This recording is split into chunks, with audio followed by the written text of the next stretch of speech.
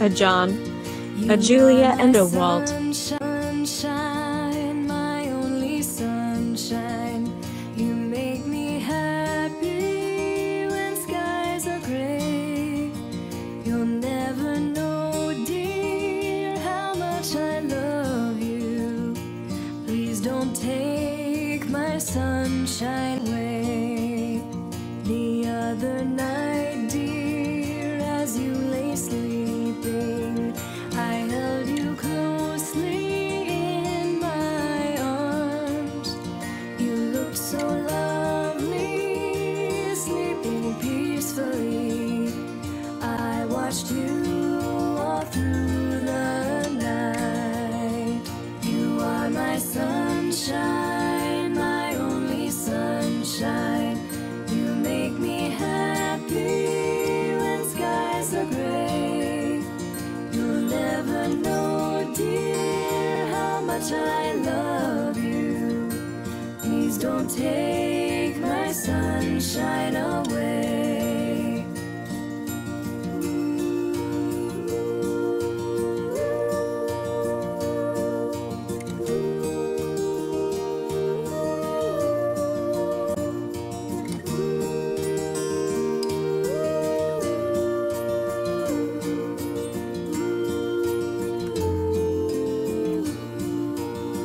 I'll always love you and be there for you. I'll protect you from harm's way, 'cause I adore you. You're my dream come true. You're my beautiful sunshine. You are my sunshine, my only sunshine. You make me happy when skies are gray. You'll never know, dear, how much I love you. Please don't take my sunshine away. You'll never know, dear, how much I love you. Please don't take my sunshine away. Florida Heroes, John Gorrie and Julia Tuttle. Dr. Sidney Soclof. Dr. Sidney at earthlink.net. 2021. Narration by Dr. Sidney Soclof. Zoe Phonemes. And Nathan Koltove. A decade before the Civil War, there were several attempts by varied individuals to make artificial ice, but none were deemed practical or successful. That is until 1849, when the Scientific American Journal, Volume 5, reported in a small article an ice-making machine created by a Dr. John Gorrie of Apalachicola, Florida. In discussing its construction, the article states, the materials employed are everywhere very cheap ones of air and water. It must be apparent upon the slightest reflection that ice can be manufactured at a comparatively low cost. The production of ice within the tropics at a less price than it can be imported from nature. On May 6, 1851, the U.S. Patent Office of New Orleans, Louisiana, issued patent number 8080 to John Gorrie for his machine designed to convert water into ice artificially by absorbing its heat of liquefaction with expanding air. The U.S. patent rights were protected for 14 years from date of his patent submission, which was August 22, 1850. However, Gorrie could not obtain financial backing, and died in 1855 without having manufactured a full-scale machine.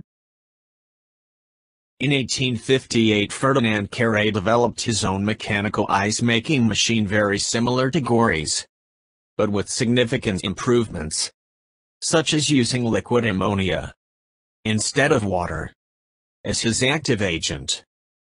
His machine successfully made blocks of ice, and he was awarded a French patent for his invention in 1864, and it became the world standard for the next decade.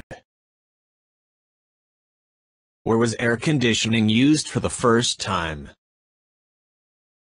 You may not know the name John Gorrie, but summer in Florida would be unbearable except for the product of his imagination.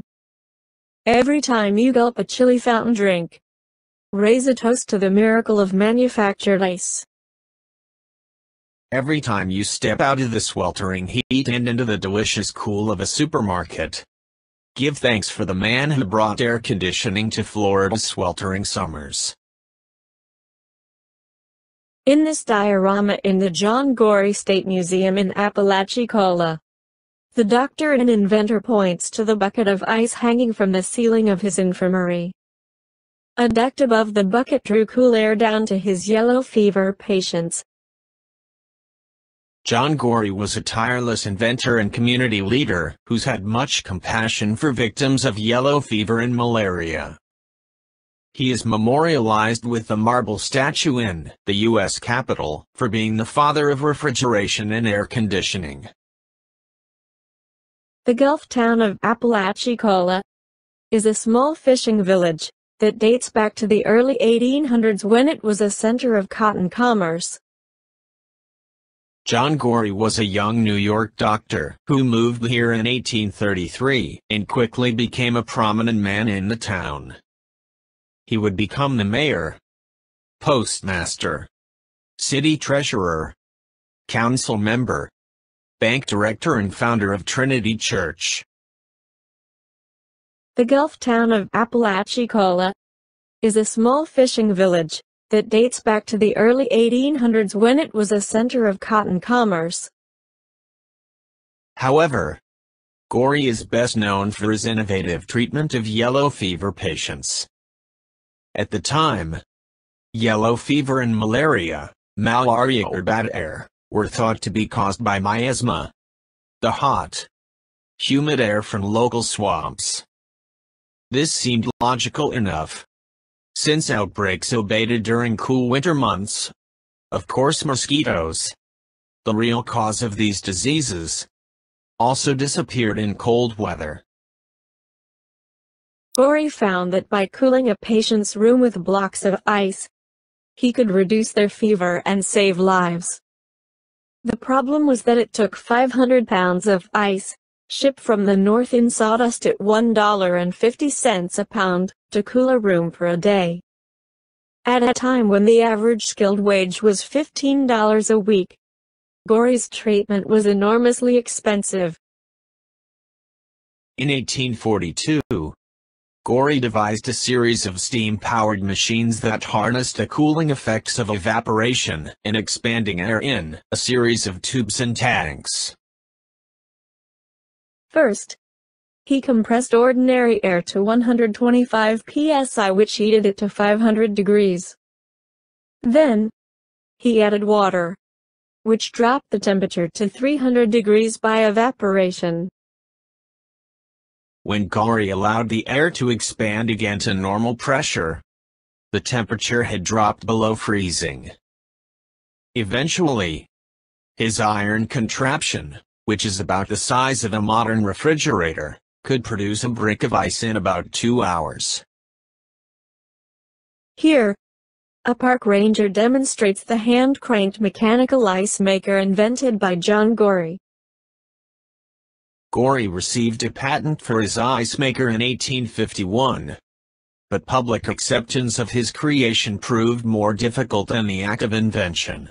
In those days, it was like saying you have a machine that will levitate you 3 feet up or something. The press considered Gorrie a quack, and the pulpits preached that he was in cahoots with the devil. This is a 3/4 scale replica of Gorrie's ice machine on display at the museum. This is the front page of U.S. patent number 8080 dated May 6, 1851, for an ice machine.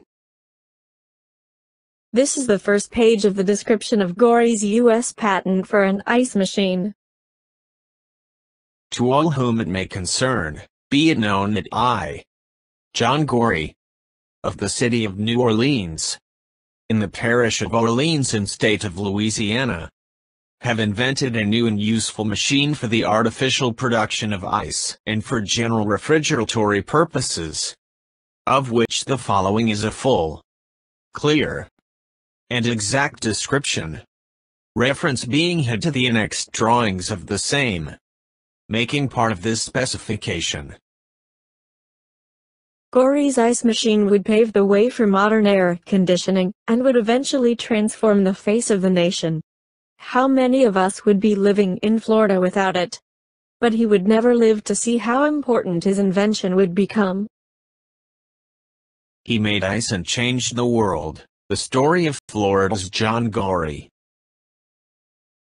John Gorrie, 1803 to 1855, was a physician, scientist, inventor, and humanitarian. In 1833, he moved to Apalachicola, a port city on the Gulf Coast, where he was a resident physician at 2 hospitals. Dr. John Gorrie changed the world with his invention, but many people have never heard of him.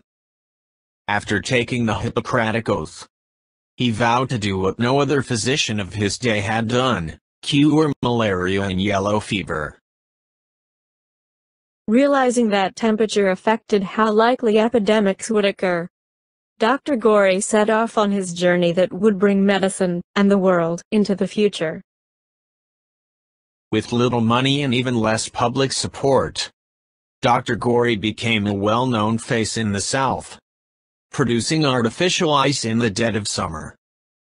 Once big corporations took over operations, Dr. Gorrie's new ice machine was making more ice than ever before, and people started to take notice everywhere. Dr. Gorrie's legacy didn't end there.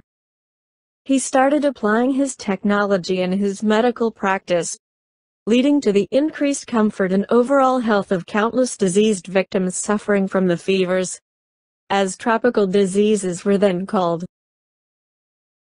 Today, Dr. Gorrie's artificial ice has changed lives and made modern convenience possible.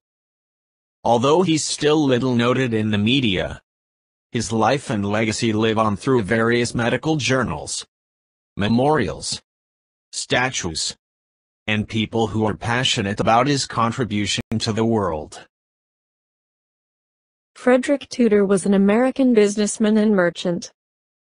Known as Boston's Ice King, he was the founder of the Tudor Ice Company and a pioneer of the international ice trade in the early 19th century. Tudor made a fortune shipping ice cut from New England ponds to ports in the Caribbean, Europe, and as far away as India and Hong Kong. Gorrie's trouble getting venture capital was at least partly the refrigerator result of a smear campaign from the Ice King Frederic Tudor, whose vast and profitable operation shipped ice from New England to as far away as Calcutta, India. Tudor paid off papers to trash the new technology and spread the rumor that the machines were unsanitary. Tudor had newspapers to launch a smear campaign against Gorrie and his insane notion that humans could create ice. The New York Globe called him a crankdown in Florida who thinks he can make ice by his machine as good as God Almighty. Rumors were spread that Gorrie's machines were rife with bacteria. It worked. Investors were spooked. Gorrie was ruined. In any case, after a failed attempt to market his machines, Gorrie died in 1855 at the age of 52. No organic cause of his death was reported, so it is thought that he died of depression. This is the John Gorrie State Museum, is located 1 block off US 319 on 6th Street in Apalachicola in the Florida Panhandle. In 1851, Gorrie was granted the first U.S. patent for mechanical refrigeration. In an effort to treat patients, he developed and received a patent in 1851 for mechanical refrigeration, which led to the modern development of air conditioning. This is the John Gorrie Monument in Apalachicola, with the inscription, "Inventor of the ice machine and refrigeration." The John Gorrie Bridge carries US 98 and US 319 over the Apalachicola Bay.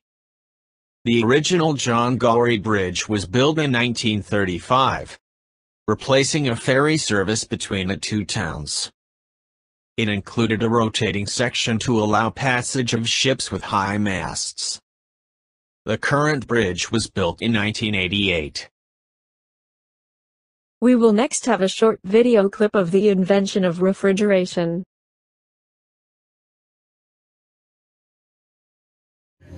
Like much of the South, Florida has a subtropical climate. That means mosquitoes. And in the 1840s, mosquitoes mean diseases like malaria are rife. In 1841, an outbreak of yellow fever decimates the population of northern Florida. And in the middle of all this death and misery, there's this guy, Dr. John Gorrie, who is about to start working on an idea that is so big it will ultimately transform all of our lives. Gorrie's hospital is filled with patients burning up with fever. Gorrie thinks that if he can cool the air around his feverish patients, he can both ease their suffering and stop the spread of disease. And so he sets out to build a contraption to do just that. This is how Gorrie's design would have worked. He's got a chimney bringing in air from above the hospital that flows down over this giant basin. And he would take these huge blocks of ice and put them in the basin. And the result would be perfectly chilled air flows over the patients in their beds, reducing their fevers, potentially saving their lives. But shipwrecks along Hurricane Alley mean delayed ice shipments from New England. So one day, Gorrie's supply runs dry. Now, Gorrie has the crazy idea to make his own ice. For all of human history, you couldn't even conceive of making artificial cold. But by 1850, the pieces had come together. In the 1600s, scientists used a pump to suck air from a jar and discovered the vacuum, proving that air was made from some mysterious invisible elements. We then found that when air or other gases are squashed together, they heat up, and when they are stretched out, they cool down. The thermometer comes along, followed by a universal scale or two allowing us to measure temperature. And now, amazing machines can be built that convert the heat from gases into a usable energy.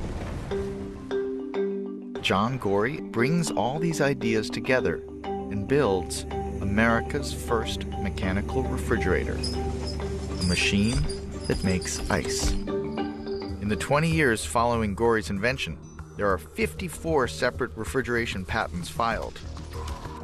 Refrigeration becomes a huge industry, but the machinery of man-made cold is destined to get smaller, as the idea of a once ridiculed amateur inventor becomes an essential part of the modern home. Here she comes, the lucky woman who owns a new refrigerator. Between 1945 and 1949, Americans purchased 20 million of these revolutionary machines. Now, ideas about how to fill these new refrigerators will have an even greater impact on our lives. We will next have a short video clip of Dr. John Gorrie, the father of air conditioning.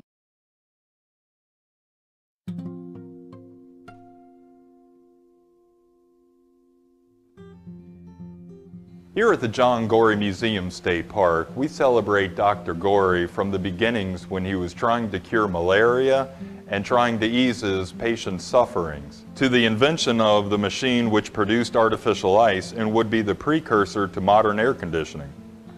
Adjoining the John Gorrie Museum is his gravesite and also a monument dedicated to him by the Southern Ice Exchange in 1900. Dr. Gorrie was actively involved in his community of Apalachicola. As well as being a resident physician at 2 hospitals, he served as postmaster, bank president, and was a founding vestryman of the Trinity Episcopal Church. After 1845, he gave up his medical practice to pursue refrigeration projects. On May 6, 1851, Gorrie was granted patent number 8080 for a machine to make ice. The availability of ice, no matter the season, helped to transform Florida and the nation as a whole. The original model of this machine and the scientific articles he wrote are archived at the Smithsonian Institution. John Gorrie has been recognized in several different ways to honor his legacy. There is the John Gorrie Memorial Bridge located in Apalachicola. 2 schools were also named after him, a junior high in Jacksonville and the oldest operating elementary school in the state of Florida located in Tampa. The University of Florida School of Medicine also recognizes Dr. Gorrie with the John Gorrie Award, which is presented to the most outstanding student in the class. Additionally, Dr. Gorrie is recognized for his contributions to society by being acknowledged as a notable person in Florida's history and honored with a statue in the National Statuary Hall of Fame located in the U.S. Capitol in Washington, D.C. Modern refrigeration and the availability of artificial ice have changed the way we live. Much of modern refrigeration and ice production is still based upon the principles studied by Dr. Gorrie. The Florida Park Service and the John Gorrie Museum State Park are honored to be a part of this recognition of Dr. Gorrie, his legacy, and his invention that changed the world. Around the latter part of June, I received a telephone call from City Administrator Betty Webb informing me that someone had asked the city to nominate Dr. John Gorrie for induction into the newly established Inventors Hall of Fame, and I could not think of anybody from Florida that would have been more deserving than Dr. Gorrie.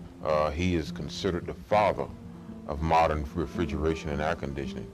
Therefore, it be proclaimed that I, Mayor Van W. Johnson Sr., on behalf of our distinguished Board of Commissioners, administrators, staff, and citizens of historic Apalachicola, hereby take this opportunity to give recognition and express our humble appreciation to Dr. John Gorrie, M.D., and further dedicate the annual 2014 Water Street Festival Ice in his honor to coincide with his induction into the Florida Inventors Hall of Fame. Hereby proclaim this 16th day of August 2014, Mayor Van W. Johnson Sr., Historic City of Apalachicola.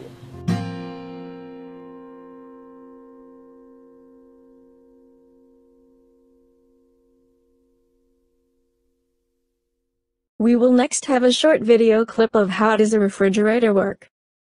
Refrigeration explained.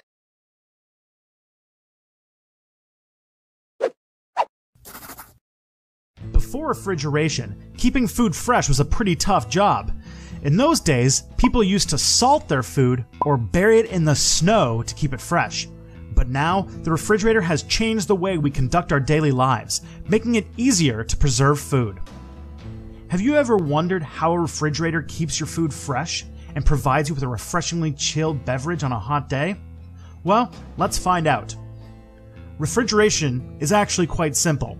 To understand the principles behind it, just remember that when liquid evaporates, it absorbs heat, and when it condenses, it releases heat.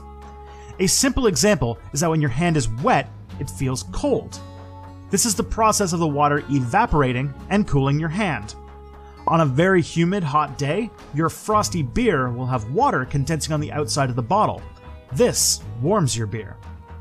To pull off this frosty feat, a refrigerator uses 5 major components: an expansion device, evaporator coils, a compressor, condenser coils, and a refrigerant.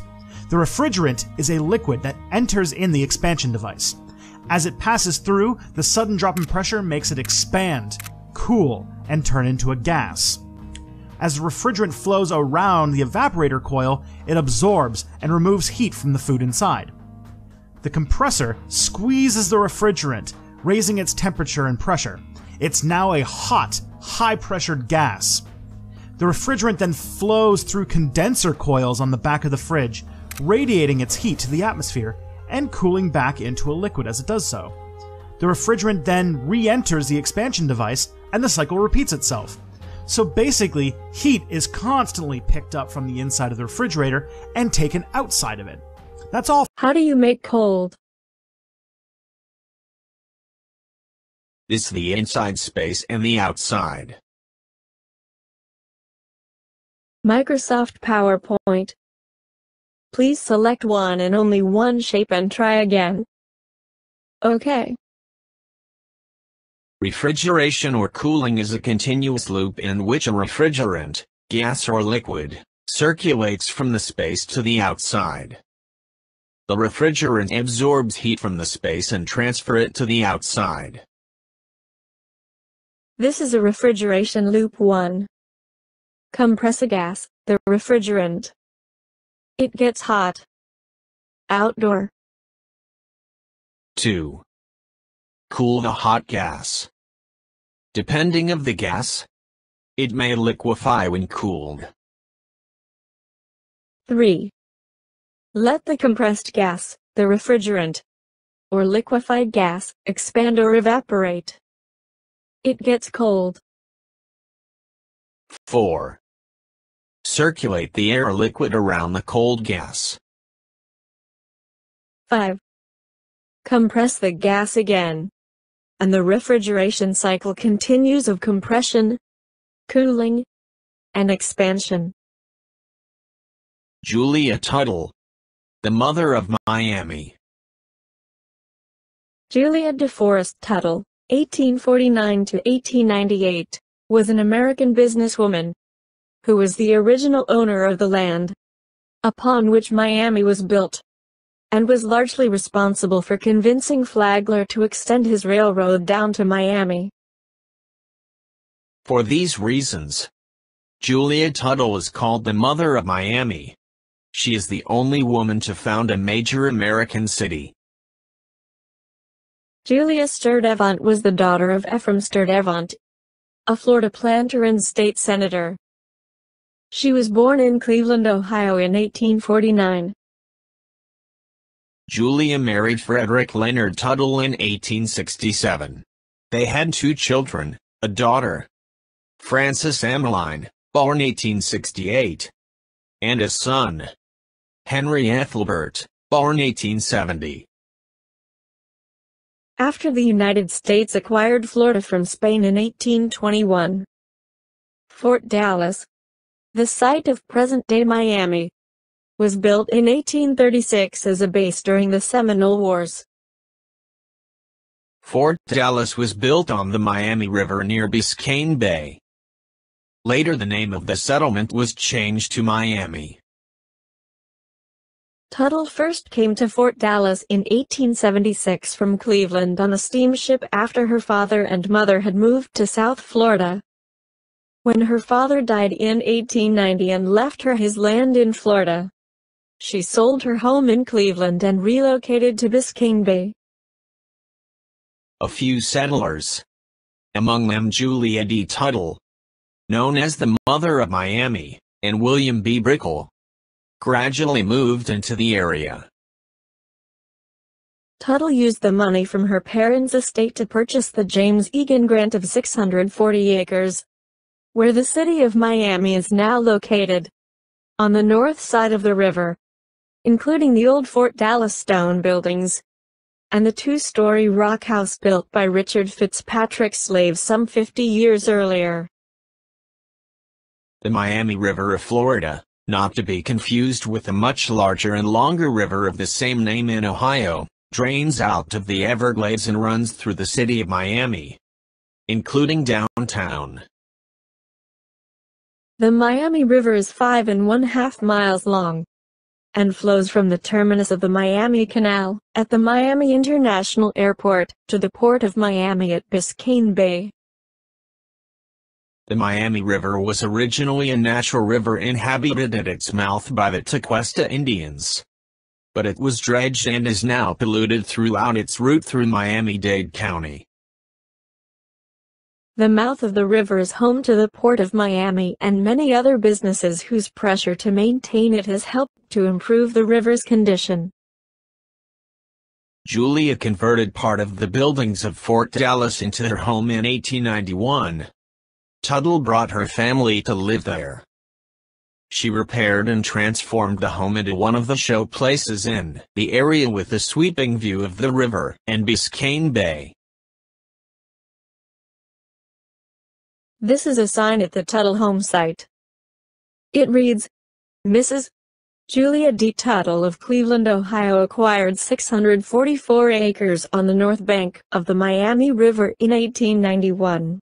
She resided in the remodeled officers' quarters of Old Fort Dallas 100 yards southeast of this spot until her death September 14, 1898. With rare foresight and energy, she persuaded Henry M. Flagle to extend his railroad to Miami in 1896. As inducement, Mrs. Tuttle gave him 100 acres for a railroad terminal and hotel, and 263 acres in alternate city blocks, more than half her land, thus earning her fame as the Mother of Miami. The Miami Hotel was the city's first hotel, according to the State Archives of Florida. It was built by Julia Tuttle as a bunkhouse. She had the building jacked up, set on a brick foundation and enlarged.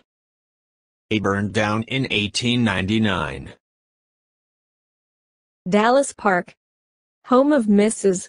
Julia Tuttle, originally stood between Southeast 2nd and Miami Avenue facing the Miami River. Flagle originally intended for West Palm Beach to be the terminus of his railroad system. But a freeze during the winter of 1894-95 killed most of Florida's citrus crop. This freeze extended south down the Florida peninsula, reaching almost to present-day West Palm Beach. 60 miles south, the town known today as Miami was reportedly unharmed by the freeze. Julia Tuttle, an early resident of what was to become Miami, reportedly sent Flagle a fresh orange blossom to prove that the freeze had not reached Miami. To further convince Flagle to continue the railroad to Miami, he was offered land in exchange for laying rail tracks. This offer was from private landowners, including Julia Tuttle, who ran a trading post on the Miami River. This convinced Flagle to extend the railroad down to Miami. Under an agreement between the two, Tuttle supplied Flagle with the land for a hotel and a railroad station for free, and they split the remainder of her 640 acres north of the Miami River in alternating sections. On April 22, 1896, train service of the Florida East Coast Railway came to the area.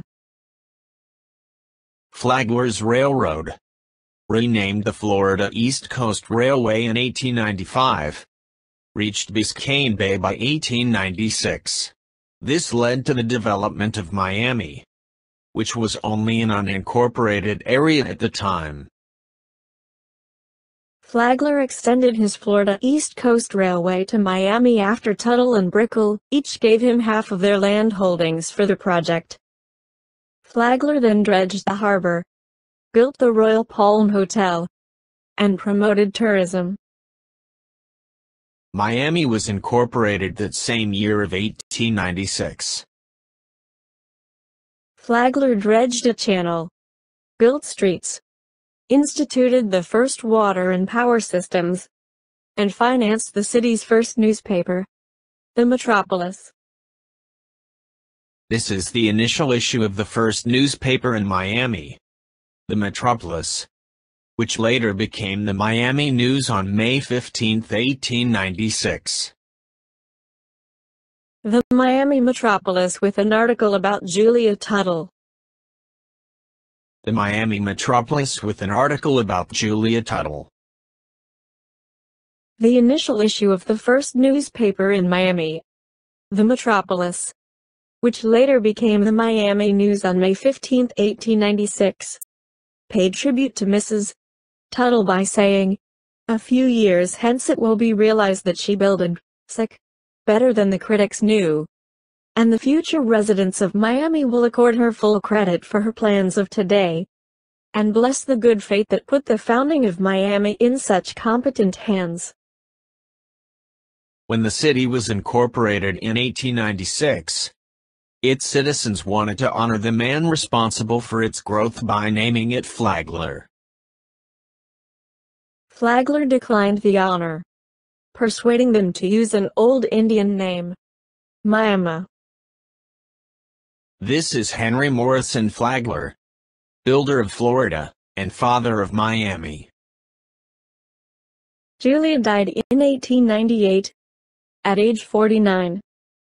Her funeral took place at her Fort Dallas home, and she was buried in a place of honor at the City of Miami Cemetery. This is the Julia Tuttle Causeway, Interstate 195, connecting I-95 in Miami with Miami Beach. Miami. Miami.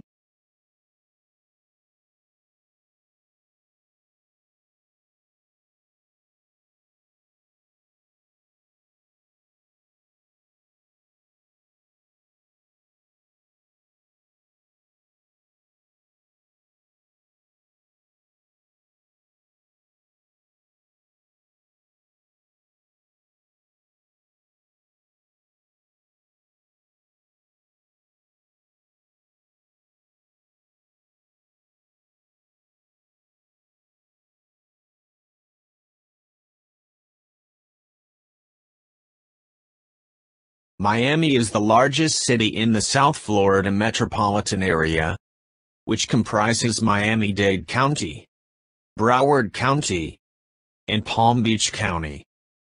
It is the largest metropolitan area in the southeastern United States and the sixth largest metropolitan area in the entire United States.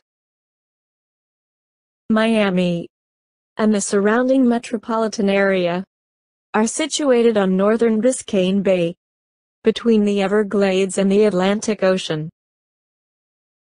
Bridges over Biscayne Bay connect Miami to the islands of Miami Beach and Key Biscayne. To this day, Miami has preserved its unique architecture and colorful facades. This is a large city, but it tends not to resemble Chicago or New York in that there is hardly any gray or just bare stone. Colors are vibrant. Shapes and themes are various.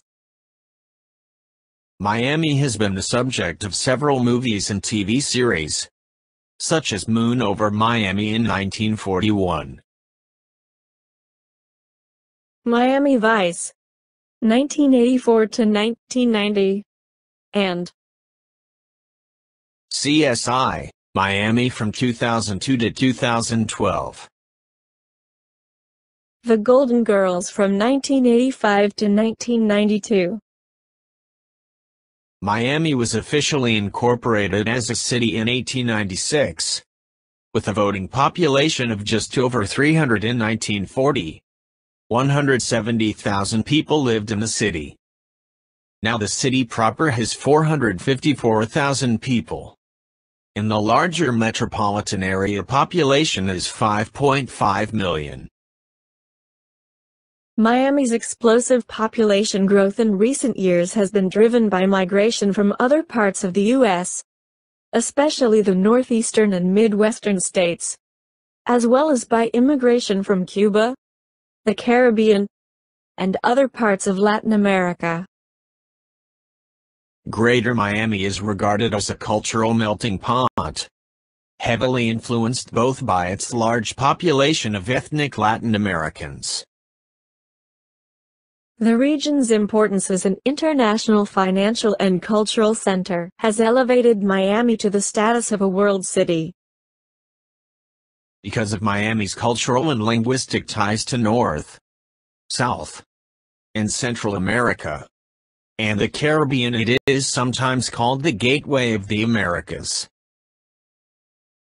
Florida's large Spanish-speaking population and strong economic ties to Latin America also make Miami and the surrounding region an important center of the Hispanic world. Harold Schwartz, 1910 to 2003, was an American businessman and real estate developer who, along with his son, H. Gary Morse, founded the active adult retirement community of the Villages in Florida. Harold Samuel Schwartz was born March 13, 1910, in Chicago, Illinois, the son of Louis and Catherine Schwartz. In the 1930s, Schwartz worked as a traveling salesman, selling products for his father's tailoring company until it was forced to close due to the Great Depression. This is Mary Louise Brown Schwartz, first wife of Harold Schwartz.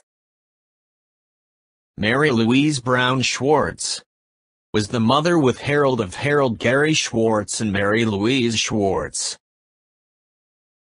In 1944, Mary Louise started a tourist attraction called Brownwood Farms in northern Michigan. This is the original Brownwood in Central Lake, Michigan. In 1947, Schwartz began purchasing radio stations, including several border buster stations in Mexico. Many of these stations, located just across the border with the United States, operated without proper licenses. Schwartz is credited with the discovery of famed disc jockey and radio personality Wolfman Jack, employing him at his Tijuana, Mexico, radio station in the late 1960s.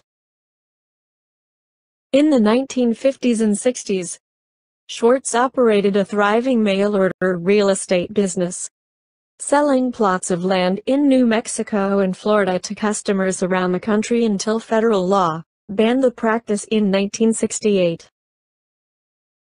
In the early 1970s, Schwartz turned his focus from mail-order land sales to land development. In 1982, Schwartz, along with business partner Al Terson, founded Orange Blossom Gardens, a mobile home park in Central Florida located off of U.S. Highways 27 and 441. Using land left over from his mail-order land sales business, Schwartz began selling homes to retirees. Initially, sales were slow, with only about 400 homes being built in the original development. In 1934, Schwartz married Mary Louise Lee. Together, the two shared a son, Harold, and a daughter, Mary. The two later divorced in 1946. Schwartz married Bernice Newman. Together they shared a son, Richard. In 1983, Schwartz, unsatisfied with the progress, bought out Terson's interest in the business and brought in his son, advertising executive H. Harold Gary Morse, as a business partner to manage Orange Blossom Gardens and its 386 mobile homes. Together, they started making improvements, like adding swimming pools and golf courses, that would propel the successful formation of the Villages. Schwartz and Morse increased sales at Orange Blossom Gardens exponentially and created interest in the growing community. In 1992, the name of the development was changed from Orange Blossom Gardens to the Villages. Schwartz died on December 22, 2003, at the age of 93. His ashes were interred in the base of a statue depicting him at Spanish Springs Town Square in the Villages. Schwartz wanted many things for his residents, but at the top of his list was a hospital located in the community. So in 1997, as Morse was embroiled in a political battle to secure the coveted medical facility, the 87-year-old Schwartz took the bold step of putting his image on a billboard, pointing in the ground, with the words, "I'll live to see the village's regional hospital right here."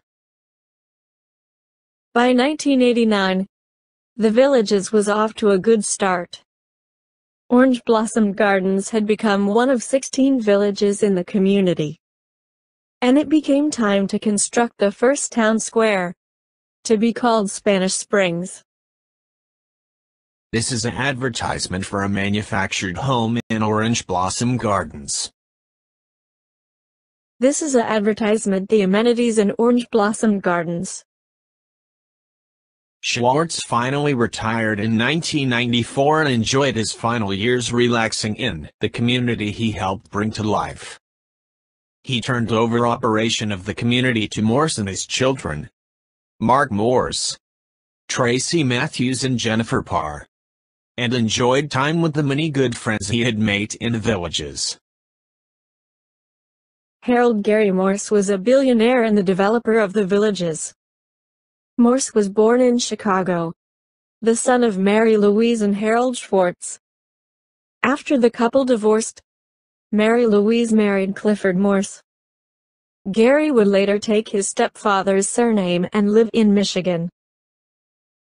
Because World War II was in full swing, his mother was fearful the Schwartz name of her children might be an anti-Semitic target in case the Nazis invaded the United States. Clifford Morse adopted the children and their names were legally changed to as Morse. Gary Morse was first married to Sharon Morse, who died in 1999. Morse and his second wife, Renee, lived together in the Villages. Morse had 3 children, Mark Morse, Jennifer Parr and Tracy Morse, each of whom own and work for the holding company of the Villages Limited. Morse is known for having had a private life, making little contact with other residents and not giving interviews to the media. Dad never sought the limelight. He was content to stay in the background and enjoy seeing villagers revel in this amazing lifestyle of their adopted hometown. While he was a friend and advisor to captains of industry, presidents and heads of state, he never lost focus on this community and making it the greatest retirement development in the world. This is the Morse family: Sharon, Gary and children, Tracy, Mark, and Jennifer. Tracy, Gary Morse, Mark, and Jennifer. What Florida county is named after the first and last U.S. Senator? It's Levy County. David Levy was the first U.S. Senator from Florida after Florida was admitted to the Union in 1845.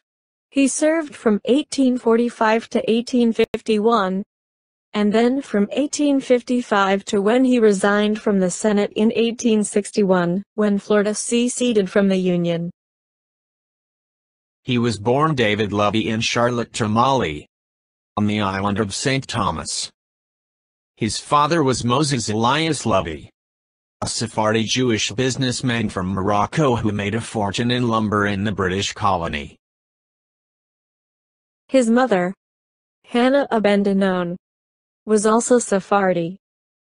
Her ancestors had gone from Spain in the 15th century expulsion to the Protestant Netherlands and England. Some later migrated to the Caribbean as English colonists during the British occupation of the Danish West Indies, now the United States Virgin Islands. Moses Levy was a first cousin and business partner of Philip Benjamin, the father of Judah P. Benjamin, the future Secretary of State of the Confederate States of America. What is the Cross Florida Railroad? Way before Flagler and Plant there was Levy and his Cross-Florida Railroad.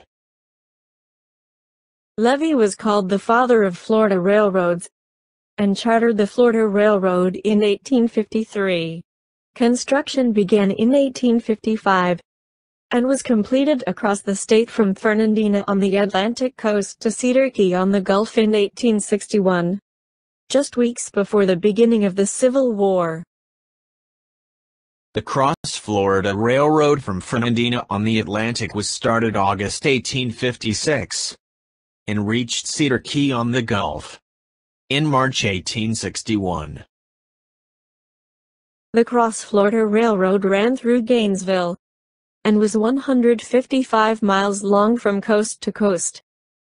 Trade between ports like New Orleans and those in the northeast U.S. no longer had to go around the Florida Keys.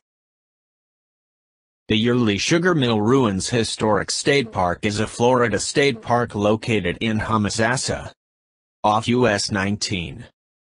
It contains the ruins of a forced labor farm owned by David Levy Yulee. This shows the location of the Yulee Sugar Mill Ruins Historic State Park, a Florida state park located in Homosassa, off US 19. After Florida seceded from the Union, Yulee served in the Confederate Congress. He is credited with having developed a network of railroads that tremendously boosted the state's economy. Recommended video: Dr. John Gorrie, the father of air conditioning. 3 minutes. 48 seconds. Recommended video: Invention of refrigeration. 3 minutes. 29 seconds. Recommended video: How does a refrigerator work? Refrigeration explained. 2 minutes. 18 seconds. How-to.be web link 218. Recommended video: Simple refrigeration cycle, animated, refrigeration, 4 minutes. 13 seconds. Recommended video: How does a refrigerator work? Refrigeration explained. 2 minutes. 18 seconds. How-to.be web link 218. Recommended video: Frederic Tudor, in 5 parts. Approximately 5 minutes total. Recommended video: The Villages, Historical Timeline, 5 minutes. 19 seconds. Table of contents.